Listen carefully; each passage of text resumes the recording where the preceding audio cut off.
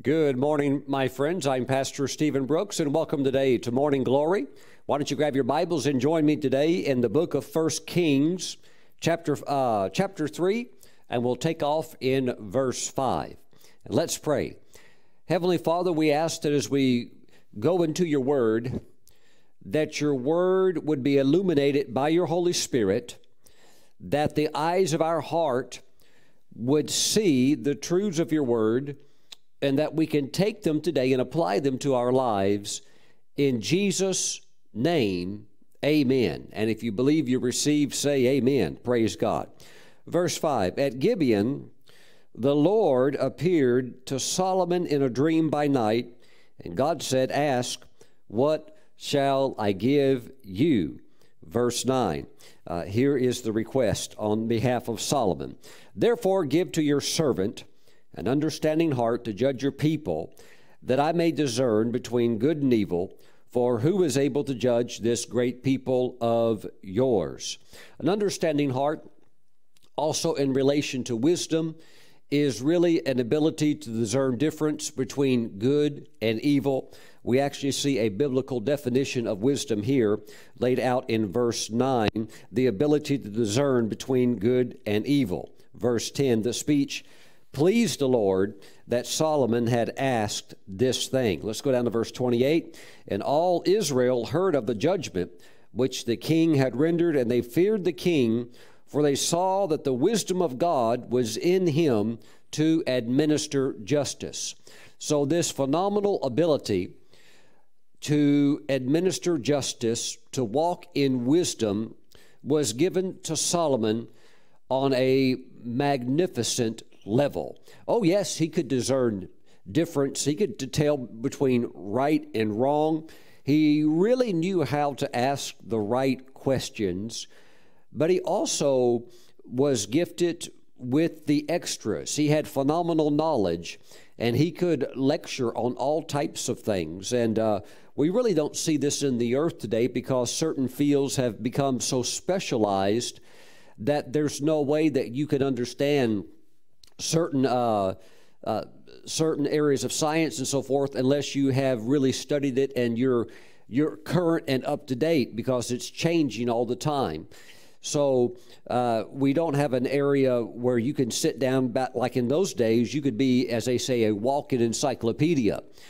But I don't think we've really had anybody like that since maybe Isaac Newton was maybe the last person who had this wide based knowledge, information that he was plugged into a lot of different things. But today you can take one field of aerospace, and that one field is so complex and so advanced that if you are in that field and you're not studying it full time, you can get left behind. So there's no way you can know that and also everything else that's under the sun.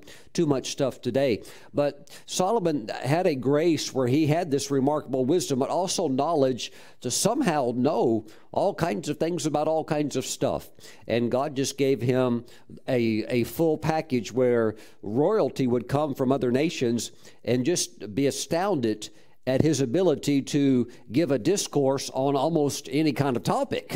So you think, how does this guy know all of this? Well, quite interesting. Praise the Lord. So a real gift that God had given him with tangible results, even as we see in verse 28, and all Israel heard of the judgment which the king had rendered, and they feared the king, for they saw that the wisdom of God was in him to administer justice.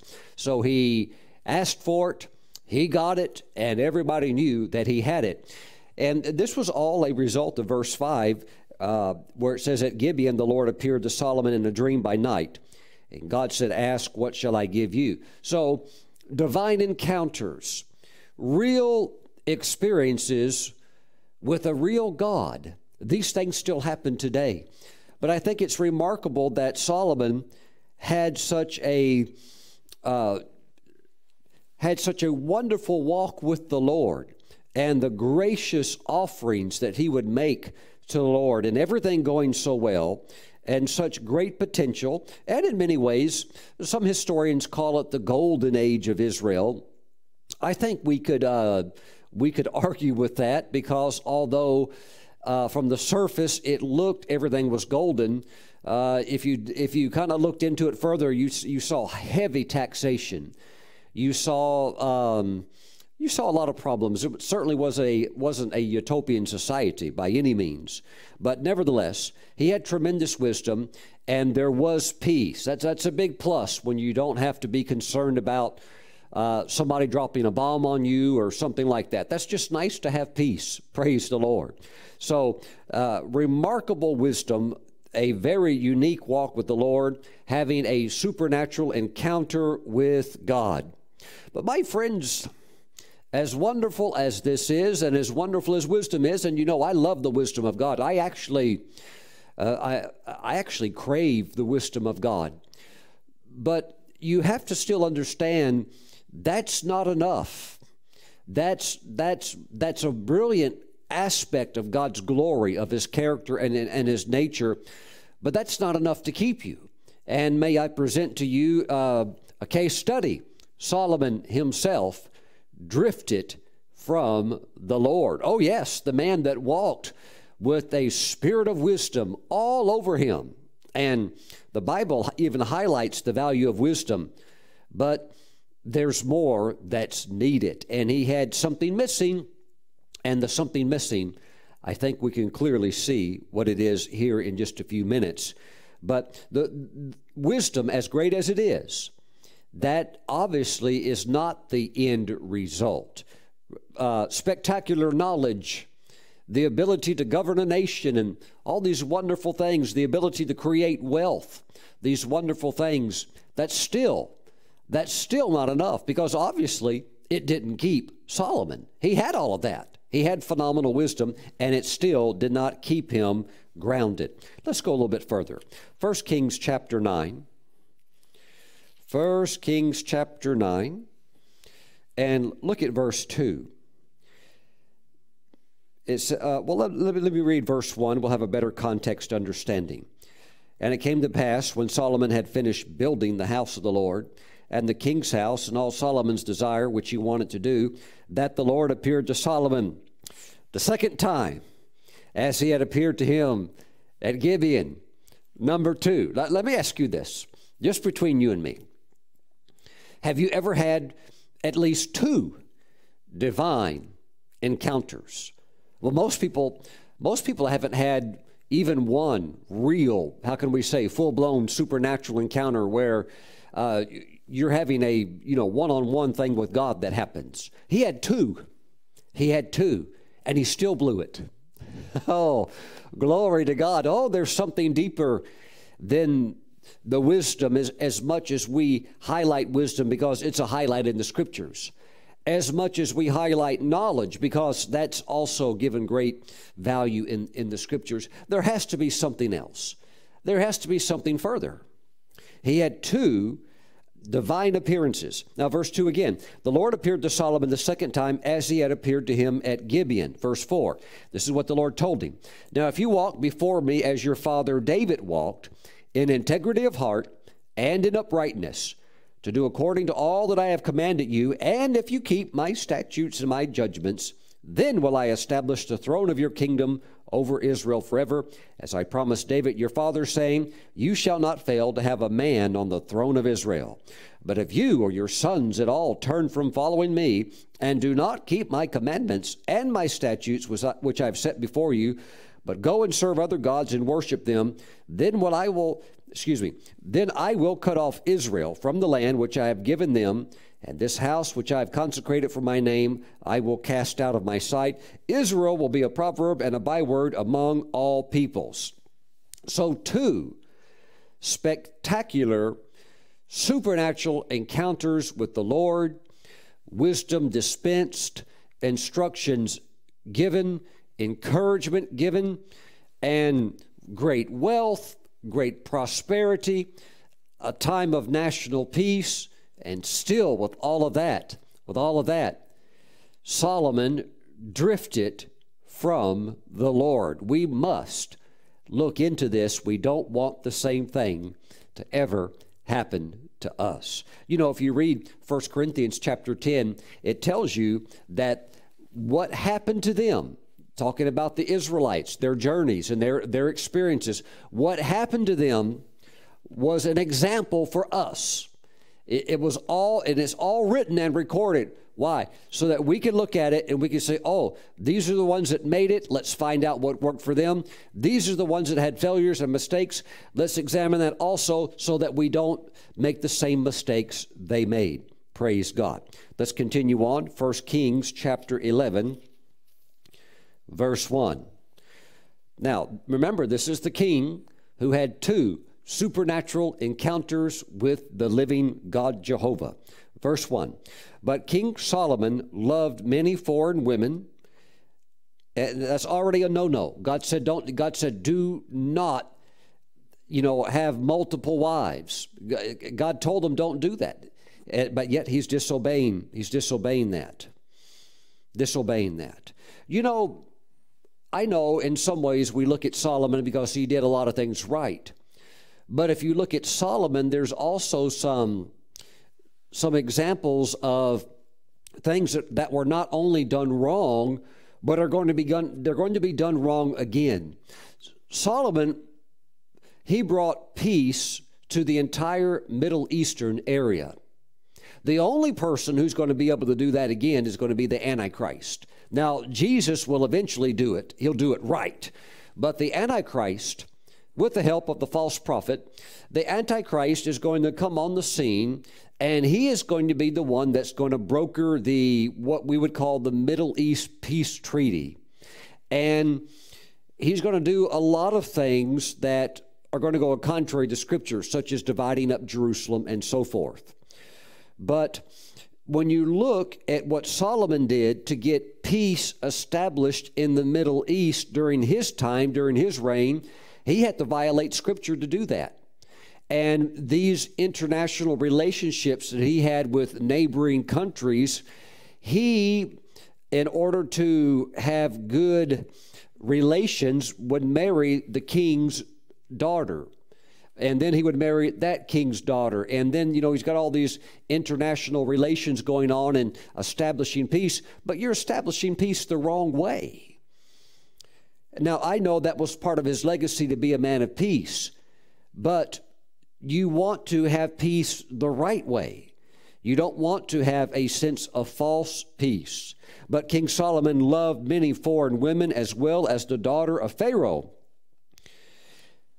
This was the thing where it's not just the women, and it's not just, the Lord wanted Israel to leave Egypt behind. And you don't need further association with Egypt. This was symbolism. This was an allegory for us. You come out of the world, and you don't need anything out of the sinful world that you need to be going back to. You need to leave it and go on with the Lord. Praise God. We're talking about the world as far as sin. We're talking about leaving sin. Praise the Lord. But Solomon also got involved in buying all of these horses from Egypt. And the Lord told his people, do not go back to Egypt. Don't even go back to buy those horses. I know they've obviously got some really good horses. Don't let anything lure you back there. So Solomon's violating all of that. He's violating all of that. But here the focus is on all of these heathen wives, all of these idol-worshiping, demon-worshiping wives that he married. But King Solomon loved many foreign women as well as the daughter of Pharaoh, women of the Moabites, Ammonites, Edomites, Sidonians, and Hittites, from the nations of whom the Lord had said to the children of Israel, you shall not intermarry with them, nor they with you. Surely they will turn away your hearts after their gods. Solomon clung to these in love, and he had 700 wives, princesses, and 300 concubines, and his wives turned away his heart. For it was so when Solomon was old that his wives turned his heart after other gods, and his heart was not loyal to the Lord his God. Because very, very important right there. His heart was not loyal to the Lord his God, as was the heart of his father David. See, David made mistakes. He made several big blunders. We all know the blunder he made with Bathsheba. We also know the big blunder he made by numbering Israel. In other words, putting his trust in military might instead of the trust in God to protect them, and several things that really caused problems for David and caused problems for the nation. But David never ever bowed down and worshiped an idol. David made mistakes, but David never was into idolatry. And David never forsook the Lord and began to worship other gods. And that here is what's going on with Solomon, the man who had 2 supernatural encounters with God. The man who walked in extraordinary wisdom of God, still he fell away from the Lord. I want to read a little bit more, but of course, you know, I believe it's a good ending, because the book of Ecclesiastes, most scholars believe, was written by Solomon after he repented of his sins and turned his heart back to the Lord. It's not a very cheerful book, but it is a book that gives a good overview of what Solomon went through, and basically expressing the vanity of all of this, you know, flesh gone wild. And so, but that's his coming back home to the Lord. Okay, but let me read a little bit further, and his falling away from the Lord. Verse 5, for Solomon went after Ashtoreth, the goddess of the Sidonians, and after Milcom, the abomination of the Ammonites. Solomon did evil in the sight of the Lord, and did not fully follow the Lord, as did his father David. Then Solomon built a high place for Chemosh, the abomination of Moab, on the hill that is east of Jerusalem, and for Molech, the abomination of the people of Ammon. And he did likewise for all his foreign wives, who burned incense and sacrificed to their gods. So the Lord became angry with Solomon, because his heart had turned from the Lord God of Israel, who had appeared to him twice. And the Lord appeared to him and told him, don't go after other gods. He gave him instructions, and Solomon went and completely broke them, even though he walked in wisdom. Of course, that wasn't wisdom, what he did. And but he had wisdom operating. He had prosperity. He had all kinds of good things going on in his life. But my friends, there's got to be something more. There's got to be something more.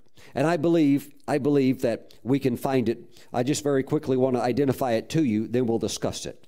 Revelation chapter 2, 1 through 7. To the angel of the church of Ephesus write, these things says he, who holds the 7 stars in his right hand, who walks in the midst of the 7 golden lampstands.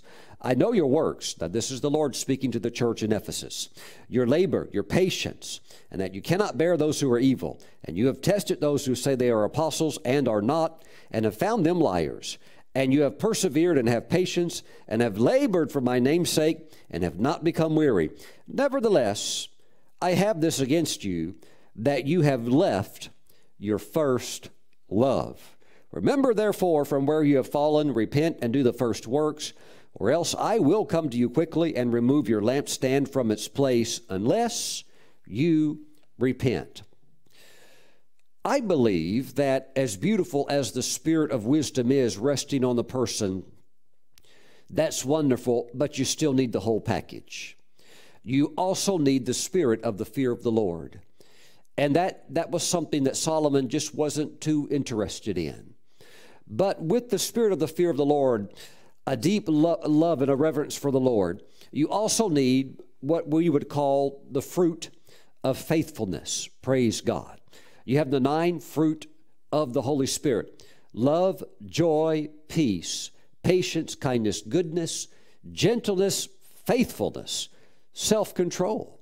See, Solomon had faithfulness missing from his life. Faithfulness. And that faithfulness to the Lord and keeping the Lord your first love. Oh, there are so many things that will compete for the throneship of your heart. I mean, there's all kinds of things. But you have to let the Lord be on the throne of your heart, or else you can drift. And, you know, Solomon, he had a natural Achilles heel. And for him, it was just women. It really was just a spirit of lust. But he had areas that he went over into, got away from the Lord. And it really caused problems. It really caused problems. Praise the Lord. My friends, we need to stay close to the Lord. The Lord told the church in Ephesus, nevertheless, I have this against you, that you have left your first love. So if a situation like that is going on, what do? Well, you have to repent. You have to repent and then come back and get right with the Lord. Praise God. I think there can be the initial phase of a person's life where they're saved, they're born again, and you just, you devour the Scriptures, you're in prayer, you're on fire for the Lord, you're growing in the Lord. But, over a period of time, it is possible that things will compete for your attention, for your love, for your devotion. And I believe that the Lord is worthy and deserving of being the king of our heart, and he needs to always be our first love. When Jesus is your first love, you're never going to have a Solomon drifting experience. That will never, ever happen to you. And remember, this all comes down to a daily walk. If you walk close to the Lord every day, then that day will turn eventually into a week turns into a month, the months turn into a year turns into years, and you live your life close to the Lord, but you have to do it every day. Jesus has to be the love of your life. He has to be the love of your life. He really wants to be. But we have to set him on the throne of our hearts. I believe there's a danger in just getting so busy, working, even doing good things, even for the Lord, where even the Lord pointed that out to the church and there in Ephesus. You're doing all these things. You're doing a lot of work, and it's good work, but you've lost your first love. And I think a lot of people cover up that drifting with activity. And there's nothing wrong with activity, as long as you're still really close to the Lord. But if you're doing all this activity, you have to really watch out, because you could keep drifting and then get busier and busier and drift a little further, just, fill in the gap with something else. But my friends, we're coming into the time where the glory of the Lord is going to be seen. Now, this is very real. We're talking about the return of the tangible, visible even, glory of God. Hallelujah. You really need to consider the hour in which we're living. You need to walk close to the Lord, because wonderful, wonderful things are about to happen amongst God's people. That's you. In the world, it's going to get darker and darker, but for us, it's going to get brighter and brighter. Praise the Lord. So I want to encourage you to have faithfulness in your life. I want to encourage you to desire the wisdom of God. I certainly do. But I want you to also understand that's not enough. You need more. You need a close walk with the Lord. Nevertheless, I have this against you, that you have left your first love. Well, Solomon obviously did. Somewhere along that line, where initially he was so dependent on the Lord, crying out to God, God, I've got to have you. Having supernatural encounters with God, extended discussions where God's giving him detailed information, and then drifting. Why? Other things begin to captivate him more than the Lord. That's when he got in trouble. That's when he began to compromise. And I just felt led of the Holy Spirit to say, although it's good to be busy, it's good to accomplish great things, and you are going to do great things, don't ever drift from the core thing, which is to have a strong relationship, close walk with the Lord, where you really are in love with the Lord. Hallelujah. Some things you can't fix overnight. Some things you can't fix in the day. So you have to just settle in with your faith, work on it with your faith, and just don't let things upset you and trouble you. Just keep moving forward on faith projects in your calling and God's assignment for your life, and just worship the Lord. Say, Lord, it is what it is. Some things, they are what they are. Everything's changing. Everything's working out for good. Some things may be a little bit slower than I had hoped for. But when you love the Lord, a lot of things that may potentially bug you or bother you, they won't. They won't. If something just tries to, how can we say in our American culture, get beneath your skin, in other words, irritate you or upset you, then you just need to go and get close to the Lord and worship the Lord.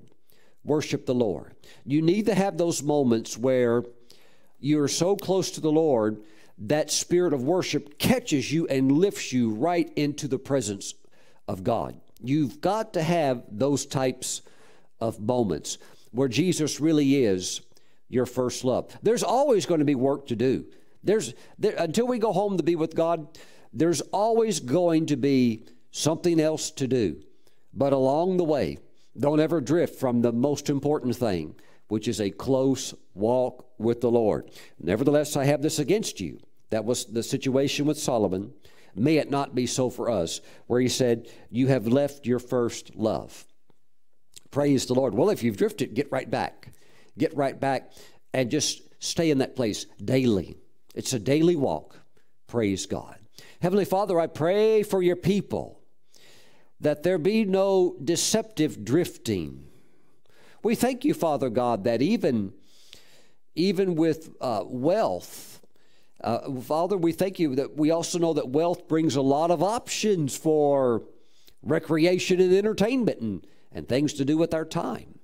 And Father, we certainly thank you for that. But Father, let us stay close to you. Let us stay in the secret place. Let us stay in the Holy of Holies. We know that we have activities, we have work, things we have to do. But Father, help us to stay focused because your glory is coming. And we are destined to be a part of this. Now, Father, we thank you. We thank you, oh God. Hallelujah. You're talking to your people during this season, during this time. It's very important that we're not too busy. Father, we give you praise. We thank you in Jesus' name. Amen. There's a few of you, I'm getting in the spirit, you've gotten so engulfed in a project or something that it's just like you're running day and night. This thing's taking up your thoughts, and you need to come back to the Lord. I'm not saying, you shut the project down, but I'm saying you need a break. You absolutely need to step back, and you need a break, and you need to get your heart right with the Lord, where He's your first love. Praise God. It doesn't matter if you discovered a gold mine in your backyard, and now you're a billionaire. That's great. Okay, set the gold down and come back and worship the Lord. Always keep the Lord center in your life. Amen. And we won't have any Solomon drifting experiences. Praise God. You won't ever have to write a book about your backslidings and praise God. I mean, Ecclesiastes is a good book. It's inspired by the Holy Spirit. But, this is not like a bubbly story. This is a guy that blew it and missed it and wasted a lot of his time because he drifted from the Lord. That's not going to be your testimony. You're going to walk with the Lord and you're going to stay close. Let's take communion together. Praise God. I believe the presence of the Lord is here. Praise the Lord. And if you've drifted, come right back right now. He'll meet you right now, restore you, wash your sins away, and let Him always be your anchor. Praise God. Stay right next to Him. First love, in love with Him, not just serving Him. Any believer can serve God, but you love Him. Hallelujah. Father, we thank you for the bread and the juice. We bless it. We consecrate it. We thank you. This is now the flesh and the blood of Jesus, our Savior. Thank you, Father, for His body.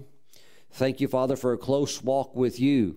And we just say as we receive His body, no drifting away. We're actually getting closer. Thank you, Father, in Jesus' name. Amen. Let's receive.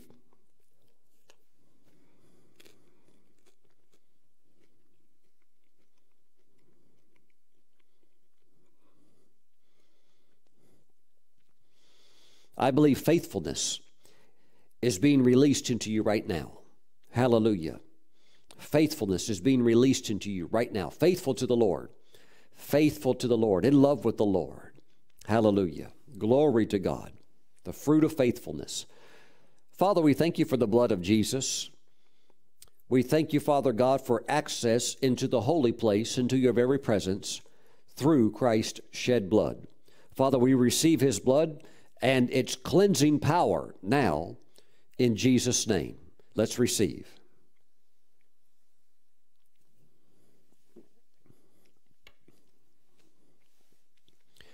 Praise God. Hallelujah. Look for those moments you sense that grace to worship. Well, just start singing a song to the Lord. Just if you're by yourself, just start singing that song to the Lord and watch the Holy Spirit carry you right into the presence of the Heavenly Father. Glory to God. And just go with it and just worship the Lord. Love on the Lord. Hallelujah. Father, bless your people today. We thank you. We thank you that we will never drift. That you, Father, your Son Jesus, your Holy Spirit, you, oh God, are our first love. We give you praise. In Jesus' name, thank you, Father. Amen. Thanks for watching. I'll see you back next time.